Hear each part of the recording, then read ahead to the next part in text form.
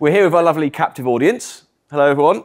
We're going to do a video on the birthday paradox, which is about hash collisions. Right? And part of a nice thing about having an audience is we can actually test this and see if it works. Right? And if it doesn't, we can all go home very disappointed.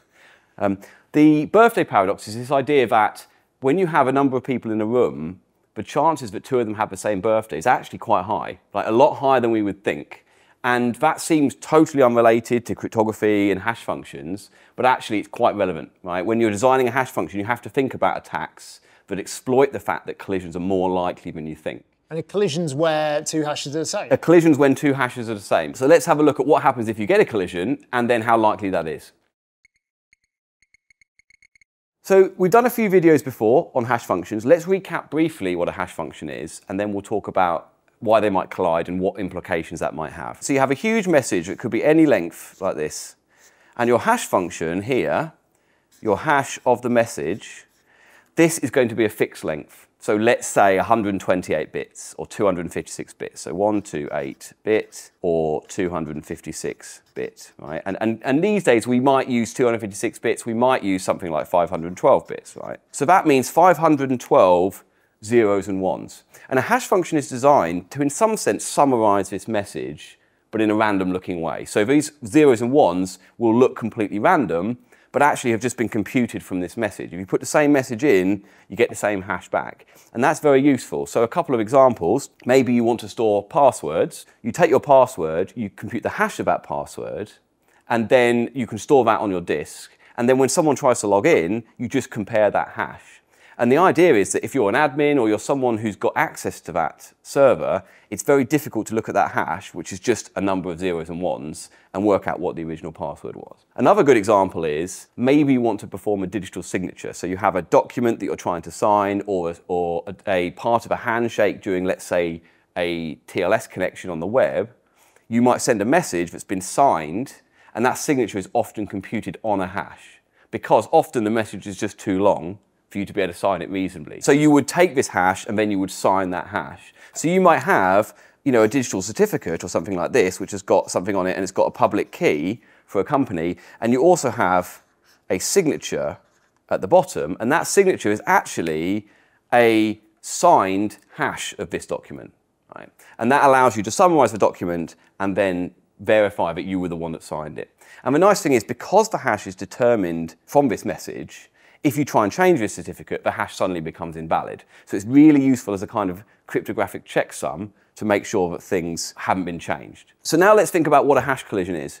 We are taking a message that could be any length. So it could be 1 bit or it could be 1 billion bits. It doesn't matter how long it is. And we're producing a single hash of, let's say, 256 bits long. Right? So there are 2 to the 256 possible different hashes, right? 0, 0, 0, 0, all the way up to 1, 1, 1, 1, 1. And your message has to come out somewhere in that set of messages. This is a very, very big number, not dissimilar actually to the number of atoms in the universe. And so actually getting a hash collision is going to be very, very unlikely, you'd think. Right? The problem is there are actually, despite how big that is, there are actually quite a lot of possible messages. There's actually more messages than there are potential hashes. So by definition, there are many, many messages that hash to the same thing.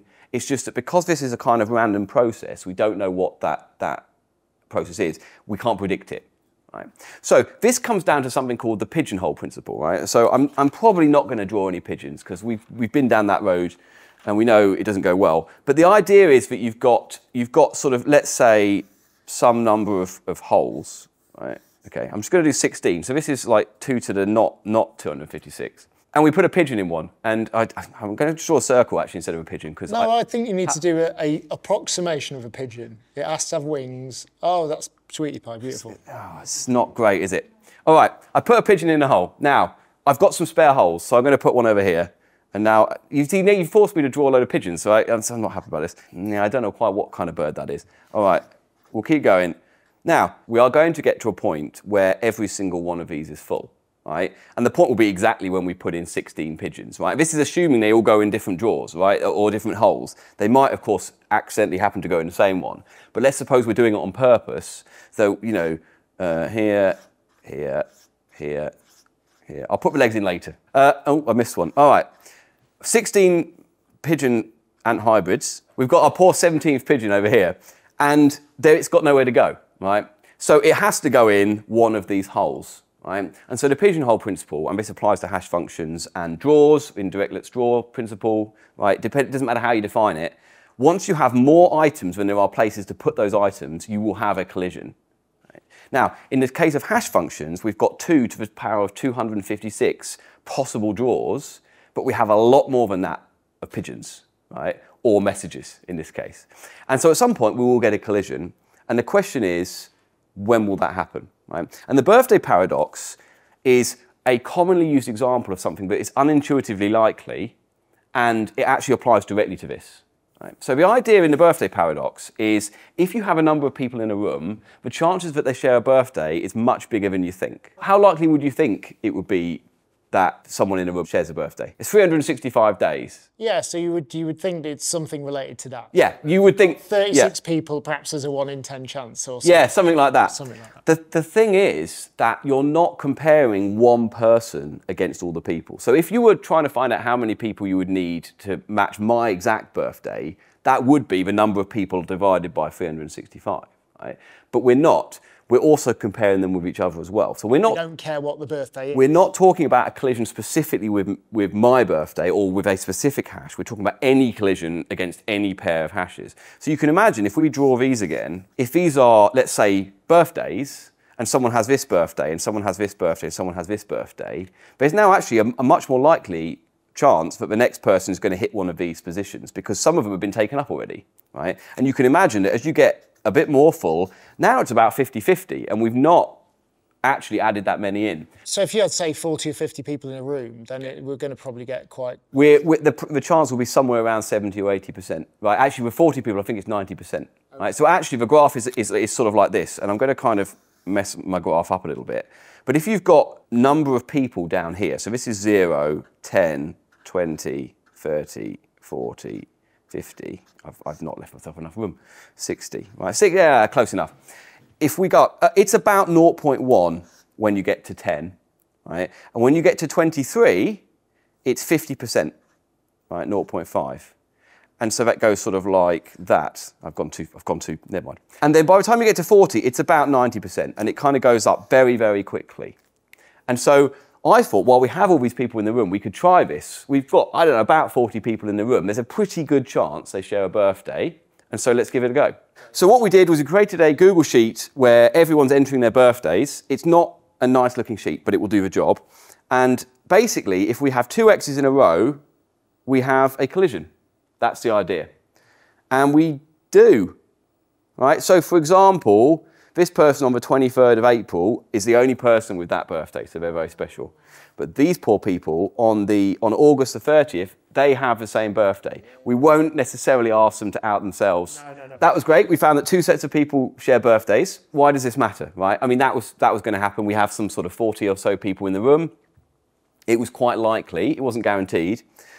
So with hash functions, it means that if you're just picking hashes at random, you're more likely to get that collision than you think, right? And so actually, when you have a hash function that's 2 to the 256 different options, the chance is not 1 or 2 over 2 to the 256, which is a very, very small number. It's actually the square root of that, right? So it's 2 to the 256 over 2, which is about 2 to the 128. Now, that's actually, as it happens, not that bad, right? That's still a number. That's something like 1 undecillion or some billion or something like this.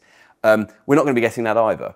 But if you had a hash function that was only 128 bits, suddenly your collision search space is about 2 to the 64, which is actually fairly practical for people with big servers, of which there are, some nation states and so on, right? So let's imagine you have a hash function which has a small enough output size that you might get a collision. What could you do? Well, let's just give you a contrived example. Let's imagine you're computing a digital signature on, let's say, a housing contract or something like that, right? And let's say I'm going to buy it for 100,000. It's not a good house. Now, I'm going to sign this, right? Now, maybe I have a logo in the corner, right, or some sort of image, right? And so I hash this PDF or whatever it is, and I stamp my digital signature on the bottom, right? Now, I also create another one. Or maybe I give it to you to sign, or something like that. I don't know how this works, right? I have another one where I'm buying, and I'm going to buy it for, let's say, 50,000. So I'm going to make myself a good saving here, and it's going to look otherwise exactly the same. And what I'm going to do is I'm going to twiddle about very, very subtly with the pixels of this image or some other part of this document that isn't immediately obvious. And I'm going to produce different hashes of these two documents in bulk. And because it's more likely than we thought, eventually I will have two of these that look almost exactly the same, but actually they have the same hash, even though they have different numbers on. And you'll be very pleased because I've agreed and signed this 100,000 one, but I can swap this one out later. Right? Now, this example doesn't really work, but the point is, if we can find collisions, we can forge digital signatures, and then you start not being able to trust messages that we send on the internet and things like this. Right? Now, actually, what might happen is you might find a collision with a complete random nonsense document that doesn't help you. Right? So just finding a collision on its own isn't necessarily a complete deal breaker for whatever system you're using, but it's not a good sign. And indeed, that's it's almost like lesson one for hash function design. So that's why, hash functions like MD5, which we used for many years, they have their own other weaknesses, but they also just don't have that long an output length. For SHA-1, a collision was found, right, for other mathematical reasons, but actually it only had an output size of 160 bits, which meant the search space is 2 to the 80, right, to find a collision, which is a little bit out of reach unless everyone on Earth clubbed together. But it's not completely impossible. And if you add another 10 years or 20 years of progress on, maybe it's doable. Right? So this is the kind of thing you have to think about when you design hash functions. You have to make their output both look really random, but also be long enough that you can't start doing lots and lots of brute force searches for different pairs. Right? And so all of the hash functions we use now will be usually at least 256 bits, right? And often are quite a lot longer than that. But practically, though, because you've talked about these massive numbers and huge amounts of, large spaces and things, what can we do about it? How can we prevent it or avoid it? You can't prevent it. That's the wonderful thing about hash functions. There are more messages than there are hashes. You will get a collision. It's just very unlikely. And so we play the numbers, right? There could be a collision between two files on Earth that have just never been compared before, but we don't know. And we don't worry about it too much because the chances are so vanishingly small that we can just go about our business. Right? And so, in actual fact, this is an interesting story because when Google produced two PDFs that had the same SHA-1 hash, that actually caused huge problems on GitHub because GitHub was using SHA-1 to do versioning, basically. And now we had two files with the same hash and it got very confused. And so, these files could be over the other side of the world and never interact, but if they get brought together, suddenly your systems that are designed with the idea that these hashes are never the same start to break. So it will be quite interesting, if unlikely. As you may have noticed already, Computerphile is supported by Jane Street. They're a global market trading firm using machine learning, distributed systems, programmable hardware, statistics, all that good stuff. In addition to hiring top talent, they also run free programs to give people a little peek into their world. Here are just some of them on screen at the moment, including WISE, which is currently accepting applicants.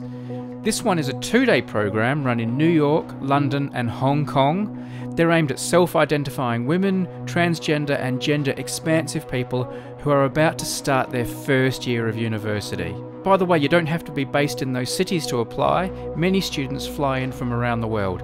No finance experience necessary, just a curious mind. Learn who Jane Street are, what they do, how they do it. You'll also meet a lot of like-minded people on the program. It's a bunch of fun. There's no cost to participate, travel, accommodation, it's all covered. Applications close in May and June for programs taking place in July and August. Also, keep an eye on the Jane Street website for other programs that might suit you. There will be a link on the screen, more in the description and the comments. Thanks to Jane Street for supporting Computerphile.